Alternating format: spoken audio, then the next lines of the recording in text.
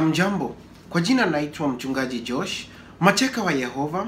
Nitasoma zaburi ya leo na inatoka kwenye kitabu cha Zaburi 62 mstari wa kwanza hadi wa 8, na unasema: nafsi yangu yamngoja Mungu peke yake kwa kimya, wokovu wangu hutoka kwake. Bwana Yesu apewe sifa. Yeye tu ndiye mwamba wangu na wokovu wangu, ngome yangu, sitatisika sana. Hata lini mtashambulia mtu mpate kumuua nyinyi nyote pamoja? Kama ukuta unaoinama, kama kitalu kilicho tayari kuanguka. Hufanya shauri kumuangusha tu katika cheo chake. Hufurahia uongo, kwa kinywa chao hubariki, kwa moyo wao hulaani. Nafsi yangu umngoje Mungu peke yake, kimya, tumaini langu hutoka kwake. Haleluya. Yeye tu ndiye mwamba wangu na wokovu wangu, ngome yangu, sitatikisika sana. Kwa Mungu wokovu wangu na utukufu wangu, mwamba wa nguvu zangu na kimbilio langu ni kwa Mungu. Bwana Yesu apewe sifa. Enyi watu, mtumainini siku zote, ifunueni mioyo yenu mbele zake. Mungu ndiye kimbilio letu. Bwana Yesu apewe sifa. Huu ni Daudi akiandika zaburi hii, akisema atamsubiri Mungu, na atamsubiri Mungu akitafuta wanadamu kumsaidia, au akilia, au akiwa na wasiwasi, au akipata magonjwa ya moyo na pia vidonda vya tumbo kwa sababu ya shida za dunia. La, sema tamsubiri Mungu kwa kimya, kwa maana hakuna kile kitu kinachomshangaza Mungu. Anajua yote unayoyapitia, na kwa hiyo haisaidii kwenda kuambia dunia mzima shida zako. Haisaidii wewe kwenda kumlipa mtu ili akuombee. Haisaidii wewe kuwa na wasiwasi. Ila mwambie Mungu vile unavyohisi, kisha muombe na usubiri kwa kimya. Atatenda yale aliyopanga, kwa maana yote ameyapanga kabla hata yatendeke. Kwa maana muda au nyakati hazimzuii Mungu kufanya lolote. Na pia nazidi kusema, enyi watu, mtumainini siku zote, ifunueni mioyo yenu mbele zake. Mungu ndiye kimbilio letu. Kimbilio lako ni nani, mtazamaji? Ni mkewe, ni mumewe, ni mwenye pesa, ni yule mtu ambaye anakaa anaelewa zaidi? Kumbuka, sisi wote ni damu na nyama. Tuwezi kusaidia mwenzake isipokuwa Mungu atutume tusaidiane ama tusaidiwe. Kwa hiyo kimbilio letu ni kwa Mungu peke yake. Bwana Yesu apewe sifa. Kabla niendelee, nitataja mambo matatu. La kwanza ni hakuna Mungu mwingine wa kweli ila Yehova Mungu. Ni kwa nini nasema hivi?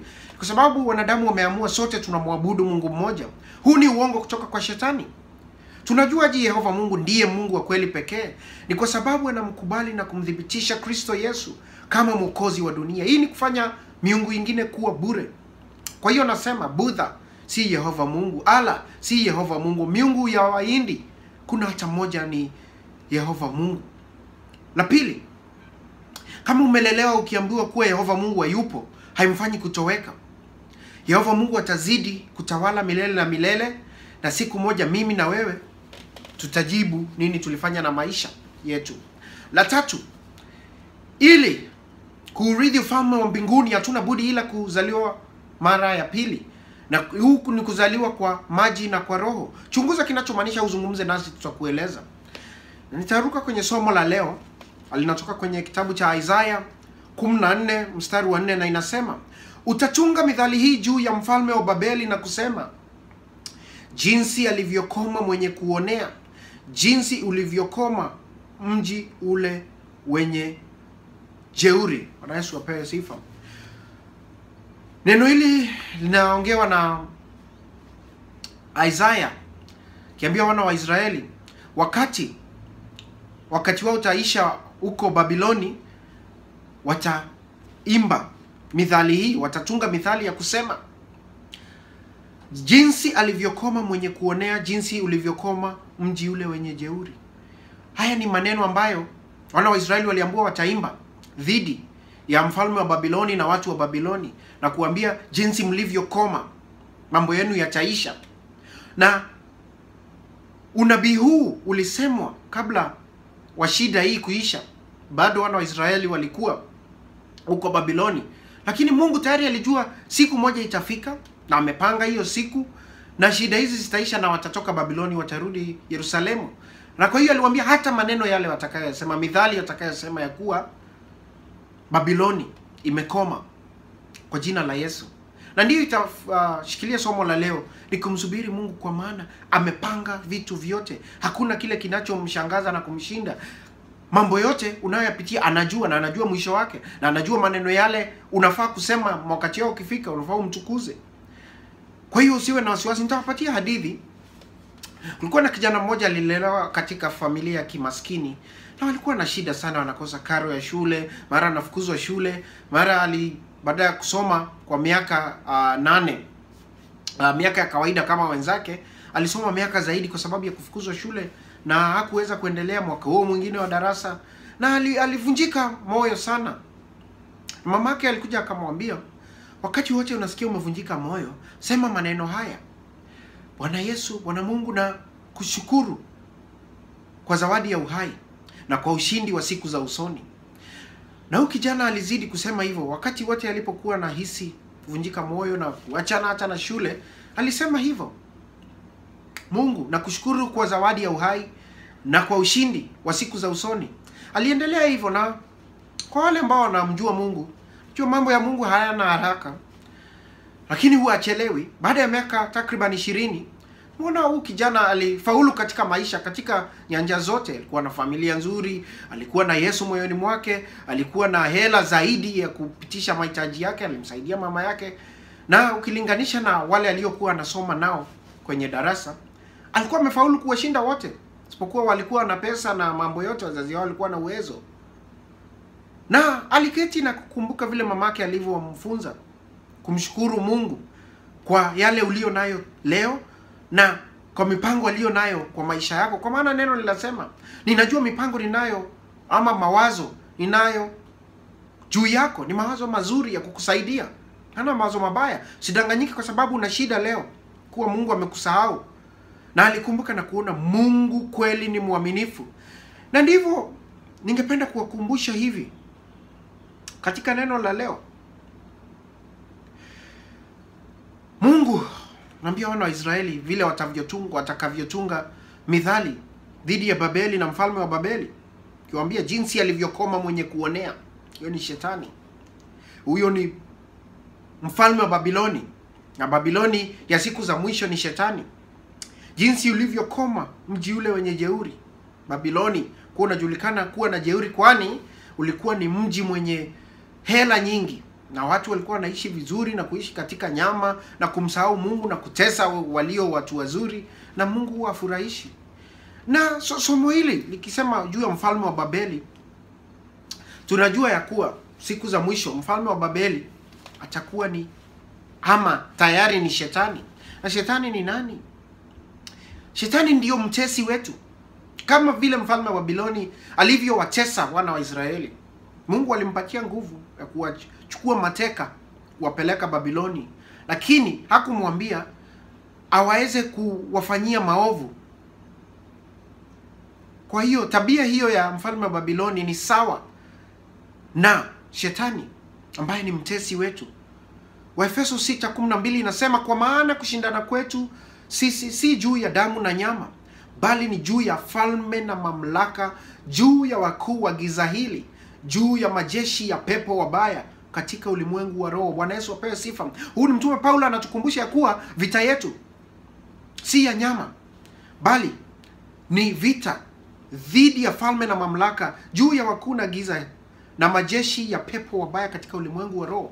Wewe kama ni Mkristo, faa kujua vita yako ni dhidi ya ulimwengu wa roho, dhidi ya shetani, dhidi ya pepo mbaya. Kwa hiyo kama mume wako ndio huyu amebadilika, amekuwa kupendia na kupiga, ama ni mbaya, ama watoto wako anatumia miadarati, ama kazini kwako kuna shida, kuna mtu ambaye anakutafuta ili uweze kufutwa kazi, ama una magonjwa mengine, chunguza. Wewe kama ni Mkristo unafaa kutumia maarifa, ujue unapigana na dhidi ya pepo wabaya katika ulimwengu wa roho. Na badala ya kumlaumu mumeo na kumuonyesha mabaya, nenda kwa magoti, umlilie Mungu, upigane kwa sababu vita yetu ni dhidi ya hizi roho mbaya katika ulimwengu wa kiroho. Chukua Biblia usome, simama katika neno, kemea hizi pepo. Na ningependa kuwapatia mfano. Unavyokuwa katika mkutano na watu wanazungumza kupitia kipaza sauti au microphone, wakati inapo nyamaza, inakataa kufanya kazi, hauendi pale kwa microphone uanza kuipiga hivi na nguvu. Ila kama una maarifa, utaenda nyuma mahali mashini iko, mahali mashini inayotumiwa kupaza sauti iko, mahali stima nguvu za umeme zimewekwa, uende uangalie shida iko wapi huko nyuma. Hautaenda hapo mbele. Na ndivyo katika maisha ya Kikristo. Ukiona shida zingine zimekuja, badala ya kumlaumu mtu na kulaumu hayo mambo, nenda nyuma uangalie katika ulimwengu wa kiroho, kwa maana yale tunayoyaona yatapita, lakini yale ambayo hatuyaoni, ambayo ni ulimwengu wa kiroho, hatuyaoni kwa macho yetu ya nyama, yatakaa milele na milele. Nenda kwa magoti uchunguze nini kinachofanyika. Na kama hautajua, utamuomba Mungu na ukemee pepo, na Mungu atakusaidia.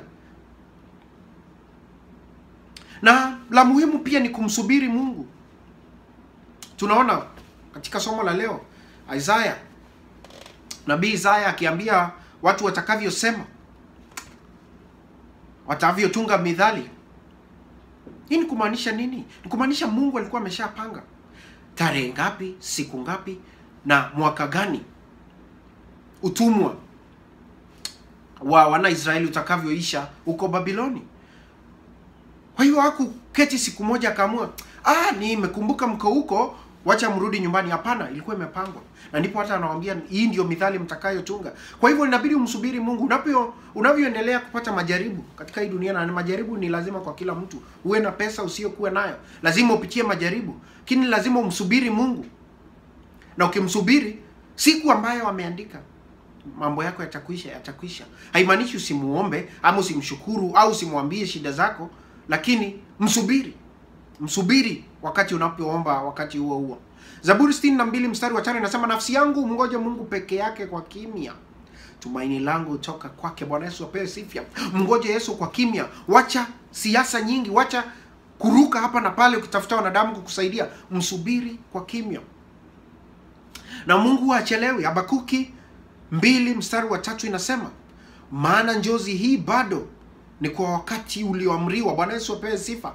Inafanya haraka ili kufikiria mwisho wake, wala haitasema uongo. Ijapokawia, ingoje, kwa kuwa haina budi kuja, haitakawia. Bwana Yesu apewe sifa. Neno hili linanipatia tumaini, na linafaa kukupatia tumaini pia, kwa maana Bwana Yesu anasema jozi hili bado ni wakati ulioamriwa. Mungu amepanga mambo yote. Ameamrisha siku ile shida yako itaisha. Ameamrisha siku ile ulizaliwa, alikuwa ameshaamrisha siku ile utakapopata mchumba, kama ulikuwa upate mchumba, itafika. Siku ile ulikuwa upate kazi, itafika. Siku ile utafariki, imeshaamrishwa. Siku ile utakutana na yeye, imeamrishwa. Siku ile utapata kazi, siku ile majaribu yako yataisha, yote imeamrishwa. Haja yako si kuishi na wasiwasi, ni kumngoja kimya, ukimtukuza kwa mambo yote, kwa kukupatia wokovu, kwa kukupatia familia, kwa kukutoa kwenye giza hadi kwenye nuru. Na inasema ijapo kawia, ingoje, kwa kuwa haina budi kuja. Haina budi, haitakawia. Ni lazima hivyo. Neno la Mungu alilosema lazima litatimika, kwa maana yeye ndio muweza yote, na yeye si muongo, na yeye anapanga mambo yake yote kabla ya mambo yote kuwa. Na ningependa kuwapatia tumaini. Neno linatupatia tumaini kubwa sana. Huu mfalme wa Babiloni, ambaye kwa ulimwengu wa kiroho ni shetani, hawezi kututesa milele na milele. Kila kitu kina mwisho. Mungu ameamrisha siku ya hukumu ya mfalme wa Babiloni. Na tunaona hili neno katika Ufunuo 18 mstari wa 2, na inasema, akalia kwa sauti kuu akisema, umeanguka, umeanguka Babeli ule mkuu. Umekuwa maskani ya shetani na ngome ya kila roho mchafu na ngome ya kila ndege mchafu wenye kuchukiza. Bwana Yesu apewe sifa. Tunajua ya kuwa hii ni mithali nyingine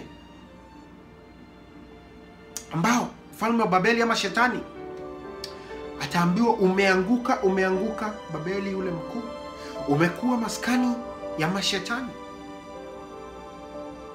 Kwa hivyo ulimwengu wa kiroho utaanguka na kuharibiwa, na wakati huo utafika, umeamrishwa na Mungu. Kwa hiyo kwa sasa anavyoendelea kutesa watu, na kuna wale wanamkubali lakini bado wanateseka, maana amewashika mateka kwenye dhambi. Lakini siku moja itafika na shetani ataanguka na atawekwa katika moto wa jehanamu milele na milele, pamoja na wale waliomkataa Yesu na kumkubali shetani. Wataingia katika moto wa jehanamu milele na milele. Kwa hiyo kama unanisikiliza na hujampatia Yesu maisha yako, wakati ni leo. Jua jana imepita, kesho hauna uhakika ya kuwa utakuwa hai. Leo uko hapa, mkubali Yesu. Kubali yeye ndio Bwana wa roho yako. Mwambie, nataka kujaribu, nisikie, nione utakavyonitendea. Ninataka unitoe kwenye giza hadi kwenye mwanga, unisaidie ili niweze kurithi ufalme wa mbinguni. Na utakavyosema hivyo, Yesu atakuja maishani mwako, utabatizwa kwa roho na kwenye maji, na utaishi maisha ambayo yanampendeza Mungu, na atakuchunga na kukulinda katika maisha haya na maisha yanayokuja. Mpendwa, wasiliana nasi, tunaweza kuomba na wewe, na tunaweza pia kushirikiana katika kazi ya Mwenyezi Mungu. Hadi siku nyingine, huu ni mchungaji Josh. Shalom.